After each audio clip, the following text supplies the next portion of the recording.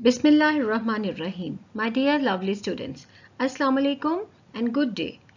Hope you are enjoying good health. I am your English teacher Asma Zahid from Multan Public School and College.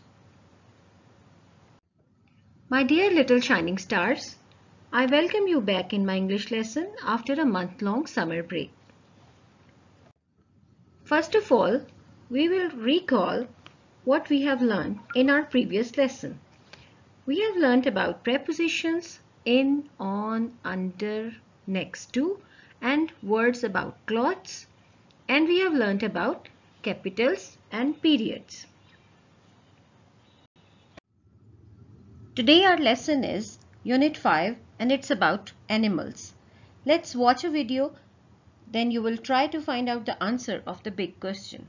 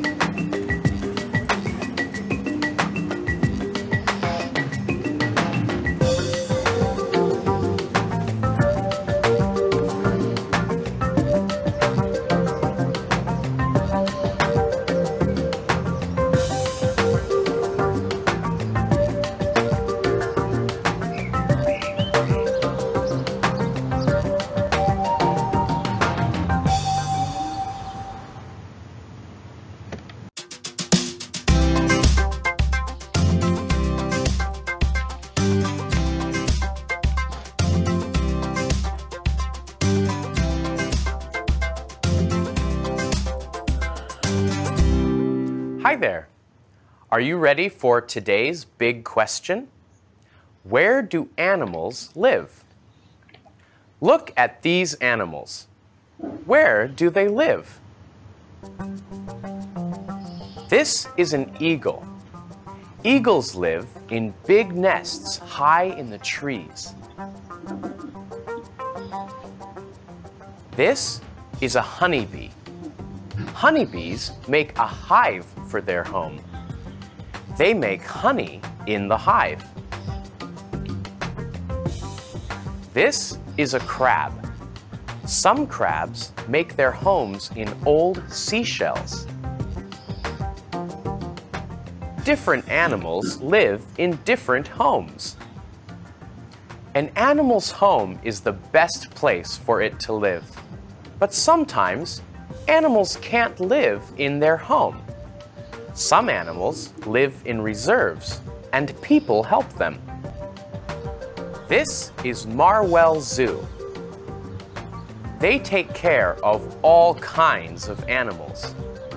What's that? It's a monkey. Where do monkeys live? They live in the trees. At Marwell Zoo, they play on climbing frames. Snakes live in trees too. There's a snake in this tree, but where is it? There it is. These are meerkats. Meerkats live in holes in the ground, and they all live together. There are tigers, zebras, and flamingos. I like all the animals at Marwell Zoo, but my favorite animal is the leopard. What's your favorite animal? So today's big question is, where do animals live? And we know now that different animals live in different homes. Some live in forests or some live in reserves. Now we start our lesson. Take out page 48. This is Unit 5 and we start reading the words. Listen and point to the words. Listen again and say the words. You will read the words with me. First word is eagle, eagle. Chick, chick. Nest, nest.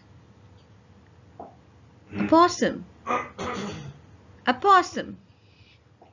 Tree hollow, tree hollow. Honeybee, honeybee. Hive, crab, crab. Now take out page 50. We start reading of the lesson Animal Homes. Animals make their homes in many places. By reading this lesson, we will know where are some animal homes. High in a tree is a big eagle's nest. There, eagles keep their chicks safe. Facts: some eagles are white and brown. They eat rabbits, lizards, frogs, birds, and even small dogs. An opossum lives inside a tree hollow. It lines it with leaves and grass. Inside, it stays safe and dry. Facts: opossum are grey or black. Mother opossum carry their babies on their backs. Honeybees make a hive for their home. They make honey in the hive. The bees have food all winter long. Facts: honeybees have 5 eyes. Honeybees can't see the color red. Some crabs make their homes in old seashells. They find new seashells as they get big. Facts: crabs live underwater and on land. They have 10 legs. Now, after reading this text about animals' home, you can answer the questions given at page 52, exercise B. First question is, which animal's home is up high? Can you answer? To answer this question, read the first part of the passage. Now question number 2. Which animal changes its home? Which animal changes its home? To find out the answer of this question, you can read page 51, last part. Question number 3.